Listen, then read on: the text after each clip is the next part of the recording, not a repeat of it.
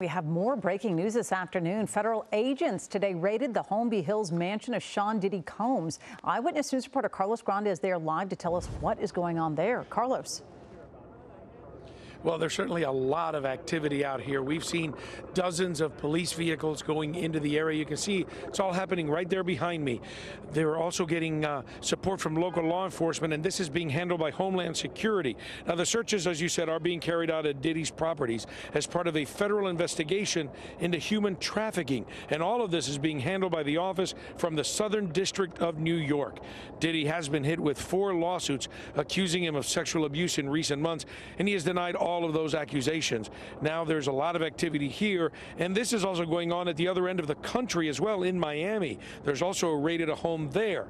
Now, a news release issued just a short while ago says that earlier today, Homeland Security New York executed law enforcement actions as part of an ongoing investigation, and that's with assistance from Homeland Security in Los Angeles and Homeland Security in Miami, along with local law enforcement partners. And that's about all they say. They're not really giving out any more details about what they're looking at, but that apparently is some of what they're trying to investigate, these issues of human trafficking. Now, we did speak to some people here. A lot of fans are showing up, including one person who says he's seen a lot of activity around here and wondered what was going on.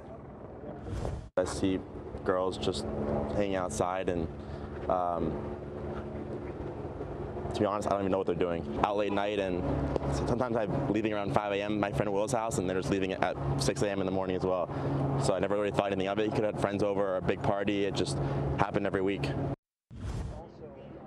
And again, you can see a lot of activity here, a lot of law enforcement. Again, Homeland Security out of New York is handling this. There are a lot of agents here from New York actually who came in just for this, and they're being assisted by Homeland Security here in Los Angeles. And also, as we said, there's also activity, a raid at a home in Miami.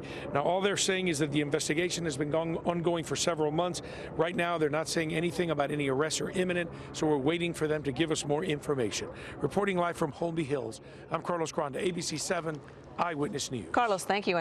Hello, I'm Mark Brown. Get more great ABC 7 content by clicking the subscribe button for our YouTube channel, and download the ABC 7 Los Angeles streaming app on Fire TV, Android TV, Apple TV, and Roku to watch on your TV.